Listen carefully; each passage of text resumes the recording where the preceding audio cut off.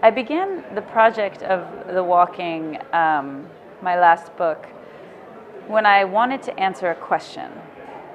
And my question had been, what is it exactly that moves people around the world?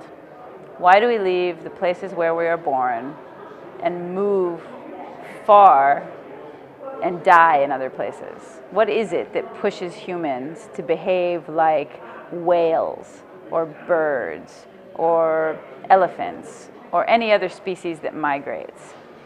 And my investigation into this question was first in a very biological, naturalistic school.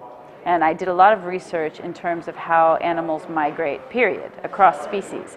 I wanted to know what it was that made the penguin migrate. And for the case of the penguin, they need a particular temperature to lay their eggs. They cannot successfully have children unless they're in a place where the temperature is